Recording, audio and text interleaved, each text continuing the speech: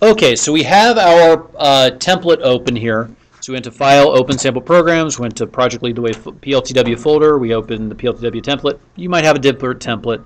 We also, of course, as soon as we open our template, we go File, Save As, and we saved our file. Okay, so here we are at a blank, kind of a blank Robotc page of code. So the very first thing that we have to get on this page is our pragma statements. So right now, Robotc doesn't know what's plugged into our cortex, so we have to tell it. And we do that by doing our motors and sensor setup. Now, I'm going to go over 3 ways to get those pragma statements into your assignment. First, we're going to do the expert way. Okay, I would never go into motors and sensor setup. I would do it one time. Okay, so here's an example. Notice that I switched up at the top here. I switched it to another tab. I would have another file I already worked on, and I would select, notice how I have to select this entire line all the way from code automatically generated all the way up to the top line of the pragma statements. I would copy that, and in my new file, I'd go to line 1 and paste it in. Okay. And by doing that, I would get all the pragma statements. That way I didn't have to go in and have to do motors and sensor setup every time. I just can copy it just like it's code, because it is just code, and paste it right into my new file. Okay, but let's say I didn't know how to do that. Okay, now I'm working on the GTT testbed in this case, so there's an easy way to do it. Okay, so we go to Robot, Motors and Sensor Setup. I can go to Standard Model, the Standard Model tab of Motors and Sensor Setup. I can click GTT Testbed, and I can click OK. And that will get me this one pragma statement right here that says Standard Model GTT Testbed. Okay, and if I notice, if I double-click the pragma statement, it opens up Motors and Sensor Setup. Notice that essentially it's filled in on all the other tabs the correct entries for the GTT testbed. Okay, now that's kind of the beginner way to do it. All right, so we went kind of expert, we've gone beginner. The third way is kind of the most straightforward and utilitarian way. Okay, so let's say I didn't know that. I didn't know there was a standard model. Okay, I would basically go look at, so how I would do this if I just wanted to do it as quickly as possible and get the pragma statements I needed. I would go ahead and look at my assignment. So let's say my assignment is this quick Robotc exercise. It says create a program that runs a motor for 5 seconds at half speed and download it to the robot. Okay, so I know that really all I need is a motor. Okay, even though I have other things plugged into the cortex, for this exercise all I need is the motor. Okay, so I could go to Robot, Motors and Sensor Setup, go to the Motors tab. I look down at my cortex. I see, oh hey, there's a motor plugged into port 1 and port 10. Of course, on your cortex it might be different depending on where you plugged your motors in. It doesn't really matter. Okay. Now, when you're building the robot, it will matter. You want to be well organized and stuff. But for our purposes, because this is practice, wherever the motors are plugged in is fine. So I'm going to go ahead and name port 1 right motor. I'm going to call, I looked on the back of it. It's a Vex 393 motor. And then in port 10, I'm going to name that left motor. And I'm going to call that Vex 393 motor. Okay. All right, so there we have it. So I click OK. So I know that, hey, I could put in all the stuff that's been plugged into my cortex, but I know that for this exercise I just need a motor. In fact, I really only need one motor. I didn't even have to do both motors. Okay, so those are your 3 options. You can copy and paste the pragma statements. You can use a standard setup like the GTT testbed, or you can just put in the pragma statements that you need for your assignment. Okay. All right, guys, so we got our pragma statement done. Now let's go ahead to project title. So this project title, we're going to call this quick exercise. Okay, and remember, you should be kind of working along with me here. So quick exercise. My team member, unfortunately, it's just me. I wish I had a team like you. You could put comma. Since it's me, myself, and I'm going to put a comma. Okay, for date, I'm going to put 10/16. For section, this is the last period of the day for me, so it's period 6. And then, so we get down to task description. Okay, now I know you guys right now, you can't copy and paste this. When you actually get the assignments, you'll be able to just copy and paste it. So it says exercise 1. Create a program that runs a motor for 5 seconds at half speed and download it to the robot. So I'm just going to copy and paste that. Why write it again? Okay, this is not English class, right? This is essentially computer science. We're just trying to get it done and correct counts. Okay, we don't mind how it gets done in computer science. All right, so as long as it's done and it's correct, it's done. Now, of course, you can't steal other people's stuff, but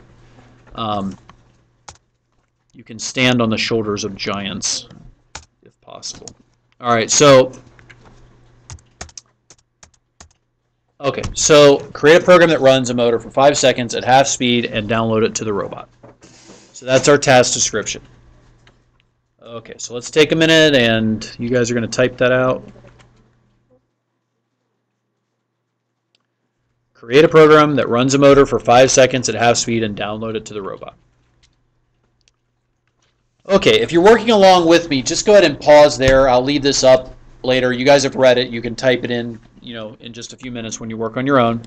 So now it is time for pseudocode. Okay, so we're going to go ahead and write our pseudocode. So we read the task description. Remember, basically in our pseudocode, we can do things like turn on a motor. We can wait. We can read a sensor input. We can use an if statement in our pseudocode even. Okay, but we don't know how to do any of that yet. So for now, we're just going to start motors, wait, or stop motor. Okay, so what are we going to do? Create a program that runs a motor for 5 seconds at half speed. So we're going to start motor at half speed. Okay, wait 5 seconds.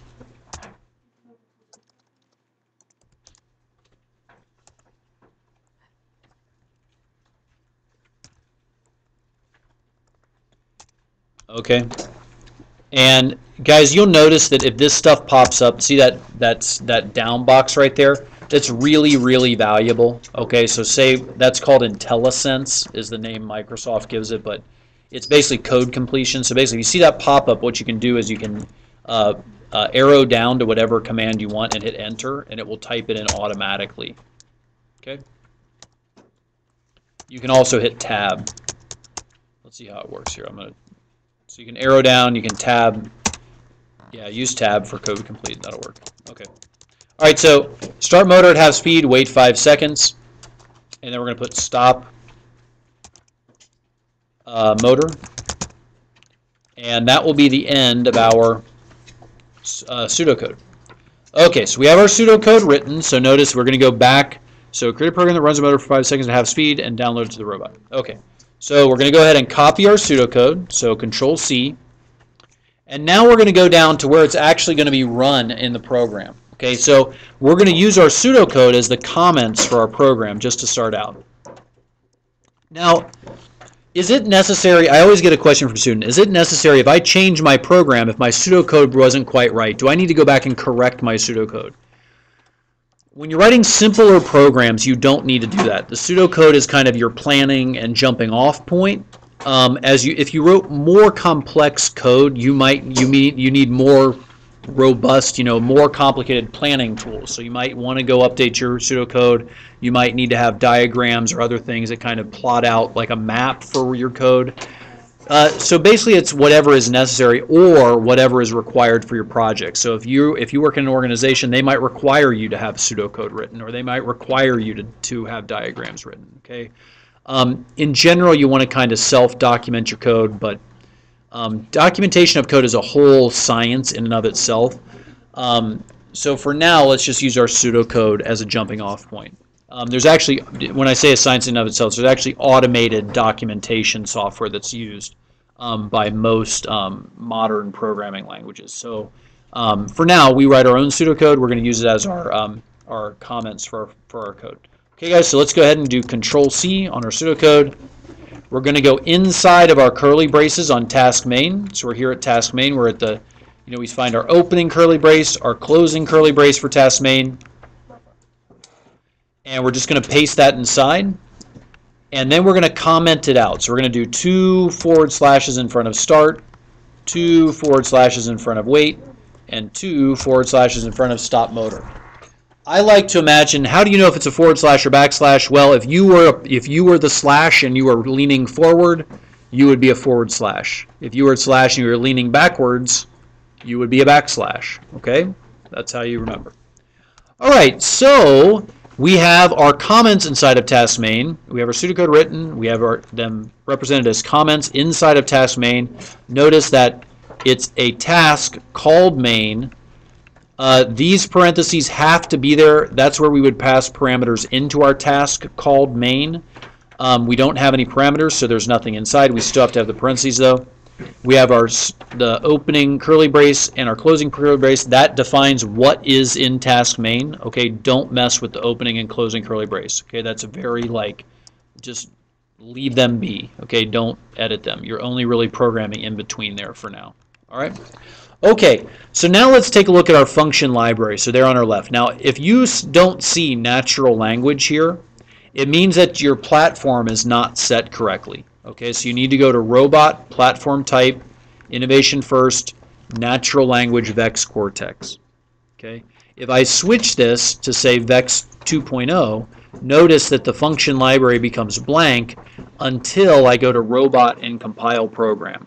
Okay, then I get the wrong ones. I don't have natural language here that we're using. So I have to go to Robot, Platform Type, Innovation First, Natural Language, Vex Cortex.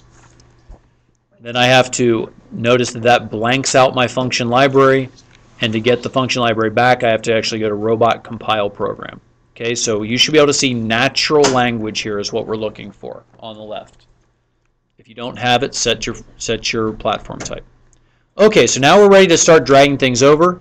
And notice, I mean, I've used this for quite a while. I could probably just type this stuff out. Dragging your commands over gets you a lot of different stuff. It eliminates the possibility of misspellings. It eliminates the possibility of forgetting semicolons at the end. It also documents, it has a lot of documentation here. So if I go ahead and I just mouse over start motor, notice it gives me everything I need to know. So it says start a motor at a specific speed, range -127 to 127, acceptable motor are ports 1 through 10, and your names for them given in motors and sensor setups. So that's what we're going to use. So notice that if I want to replace this, so I'm calling a function called start motor. That function takes two parameters, motor port and speed. Okay, so motor port, I can just go ahead and put in the name for my motor. So in this case, write motor. Notice that it highlights red, so so I know I typed it right. For speed, I want to start at half speed, so I notice that when I moused over start motor, it said -127 to 127. So half of 127 is 63.5. You're not going to notice the 0.5, so just put in 63 or 64. I'm going to go with 64. Okay, so now we're going to go ahead and wait 5 seconds. So we're going to open up, I'm going to go to my function library. I'm going to open up wait, open up natural language, open up wait. And notice that I have two waits, wait in milliseconds or wait time. So I'm just going to go for waits or wait time. Okay, and notice that it's wait time. Wait time is in seconds, so I just double click that word to highlight it. I change that to an integer 5. So notice that the 5 here. Now, sometimes in programming languages you'd use like parentheses and stuff inside here, but you don't in Robot C. Okay, so the right motor is considered a variable name. You don't use parentheses around that. And any number you pass in is just an integer, so it's just a number. All right. Maybe, well, I'm sorry, it's not an integer because I can put in decimal points here, but I'm getting off the subject. So it's just a number or just a variable name. Okay. All right, so finally we're going to stop motor. So we're going to pull over stop motor. Okay, notice it takes double point. Now watch the quick way to do this. I could type in right motor, but that would take a long time. Okay, so I can double click right motor up here, Control C to copy, double click motor port, Control V to paste, and I can move text around like that. So by double clicking with Control C and Control V, that's the quickest way to move words around on the screen. Remember, this is computer science, not English class. Okay. All right, though we love English class. I'm not casting dispersions on other areas of study. You can do a lot of things with English. You can write down lunch orders, or you could I'm getting way off the topic now. Okay. All right, so guys, okay, so task main. So now we're going to go to, so we have it all written. We're ready to go. Let's go ahead and robot, compile, and download. Okay, it downloads just fine. Let's say, for example, what might I see when I compiled and download? Let me do an error for you just a second. Let's say that I misspelled start motor. I put start motor.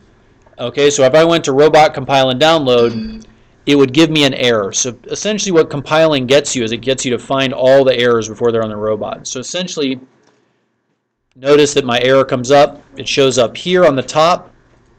And then we have this error window. You want to go to the top one in the list, or the one, maybe not the top one, but the one with the lowest line number to fix that one first, because it might cascade on you. Okay, so basically go to the lowest line number first. Oh, look, it says start motor. Well, if I change up here, oop, there it goes. Now I'm going to go ahead and compile and download the program. And I can go ahead and click start. Oh, and there it goes. Yay! It's working. Excellent. Okay, so guys, give it your best shot, and go ahead. You can save. You can save your testbed quick exercise off, and that you'll be turning that into the online course. Okay. Good luck.